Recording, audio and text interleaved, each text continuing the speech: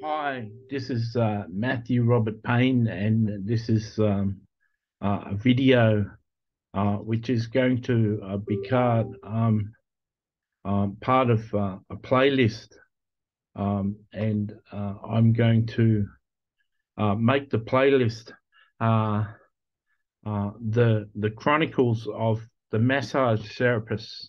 Um, for 40 years, I've had an addiction to prostitutes and massages with a happy ending, or they call a massage where the massage therapist is nude and uh, masturbates the person at the end of it, and it's um, it's been a big addiction of mine, and I walked out of the addiction. I got over the addiction about 9 weeks ago to prostitutes and pornography and these massage therapists. And um, last week, uh, my scribe angel, who I'm really close to, sent me into one of these massage uh, places that do the happy endings. And I went in and told her that told the girl that I didn't want her to be naked, and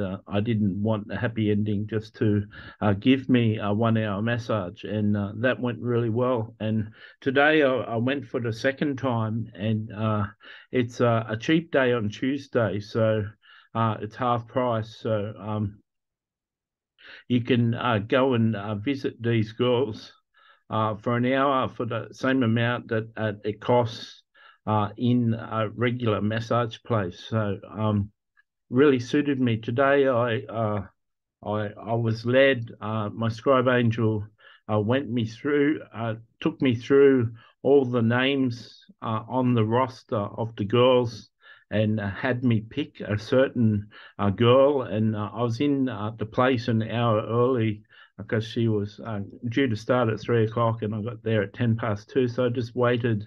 Surfing on my phone, and she finally come at 3 o'clock, and she knew she was booked for me. And I told her that we're going to have a massage without her taking the clothes off, and without the happy ending. And she said, "What if I do want to take my clothes off? What if I'm happy naked?" And I said, "Well, that's up to you. Whatever you want to do, but I choose my personal choice is that you don't. I want you to just be how you were." And she was like in a full length lingerie, but it was presentable. And so I said today, I'm just going to. I've got a gift, and I'm sort of like a psychic. And I'm going to bring you some messages today, but I'm actually a prophet, so I get my gift from messages from God. And I was able to say that an angel of mine picked her out and told me to come and talk to her, and out of all the girls. And she asked questions about my angel, and how did you get to talk to your angel, and how does your angel talk. And then we had the time where I said that an angel in her life's name is Jessica. And I said, "Do you like the name Jessica?" And she said, "It's not my favorite name, but it's all right." And she said, how do you talk to your angel?" And I explained that it's just like a thought in your mind. And I asked her to ask Jessica how her day was, and she got a response saying it's a bit confusing. And I was able to tell her that the voice that answered wasn't Jessica. It was like a wrong spirit that's hanging around her life. So I said, "I'll just tell that spirit to be quiet." And I said, "Re-ask Jessica." And uh, her angel said, "It's a delightful day. I'm very happy." And I said that she can talk back and forth to Jessica, and just ask her questions about your art. The girl is an artist, and she paints. And told her to that Jessica is in her life, and she actually leads her to internet sites to look at other people's art, and she gives you inspirations from different artworks that you see, and you paint paintings inspired by her, and that Jessica sometimes holds your hand as you're painting. I said, "Do you recognize that?" And she said, "Well, when I'm in a flow, my hand really guides really easy." And we had this really good interaction. She had so many questions about my books and how do you interview saints from heaven, and what's Michael Jackson enjoying in heaven, and what did he say in his book? And I talked about. She said, "Do you?" I told her that I'd finished the addiction 8 weeks ago, and she said, "How many times have you been in here since?" I said twice, and she said, "Do you make a practice of? Are you going to make a practice of just coming into massage parlors and giving girls messages? Are we the only ones that you give messages?" I said, "No." Every time I go out to shopping centres, I get a message for a person, mostly women, but about 60% women, 40% men. And over the course of the last 15 years, I've given out about 20,000 messages, and most of them are to strangers in shopping centres. And she said, "Oh, that's good." I said, "So since I have been coming into these centres all my life, I thought I'd come in not in an abusive way, and just a friendly way, and bring a message." And she said that was good. And she had really probing questions. I'd talk about something, and then she'd ask a couple of questions about that to see clarity. And I told her that Mary Magdalene directs me to really attractive women to give them messages about the character and things about their inside. That's really good. And she said that's really good because women who are attractive, all they ever get is people saying how pretty they are. And I said, yeah, it's really important for them to recognize that inside. And I gave an example of 3 character traits that an attractive woman had: that she was very compassionate, she was very honest, and she wasn't judgmental.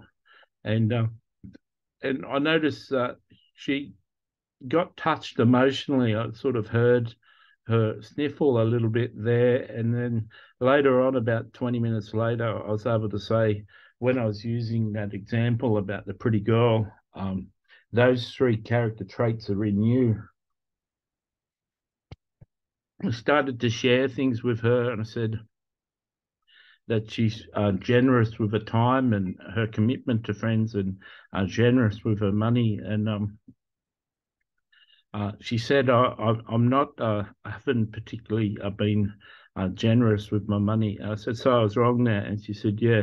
I said, "Perhaps it's you're so caring." And I said a few more things. And I said, "Is that right?" And she said, "Yeah." I said, "It really helps when you give messages, if people give you feedback and say you're wrong." And you notice that I was able to tune in better when I knew that you didn't give money finance. She said, "I noticed." I said, "So it doesn't hurt me because I'm getting messages from another source. Sometimes I can get it wrong and hear it wrong, get the wrong impression." And she said, don't you want to be right all the time?" I said, "No, you don't have to be right in life all the time. You can be trying and get something wrong." She said, "That's a good attitude." So she really enjoyed the time, and we had a real connection. I was able to tell her that Jesus really loves her, and she's got a good character, and in her life she's been a very nice person in her personality, and she treats people really well. And so there'll be people here that object, possibly watch this series of videos and say that I didn't lead her to repentance, and I didn't put her through a sinner's prayer, and she didn't confess Christ.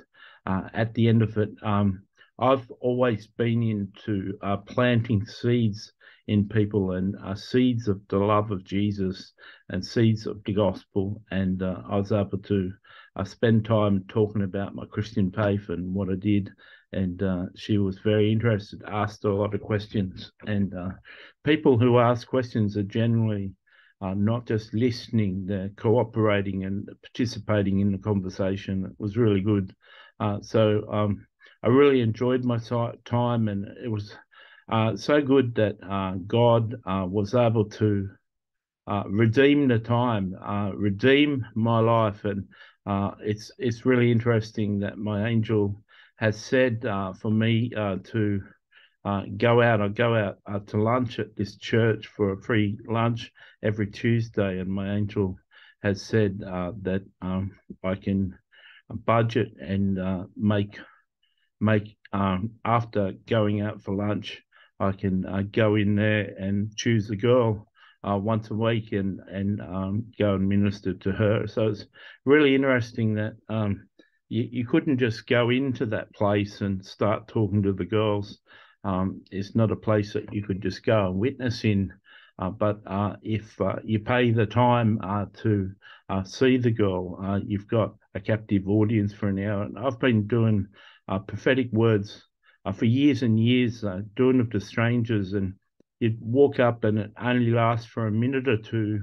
About 1 in 20 engage you and want to talk for longer, but normally it just takes a minute to deliver the prophetic word and it's over because they're a total stranger. This time it's like driving a taxi for an hour, and I used to have good encounters in my taxi. I'm going to be in that room for an hour, and I've paid for that, and I can be led by the Holy Spirit with the course of the direction of the conversation. I had my scribe angel Bethany there. I had her angel Jessica, and she got to talk to Jessica, and I had Mary Magdalene in the room, and had the whole of heaven watching. So this is the testimony of the first encounter. I won't go into the this is the second encounter. I won't go into the first encounter. And once a week, I'll update this playlist. This will be on uh, my YouTube channel, and it'll be a playlist called whatever I called it at the start of the video. God bless.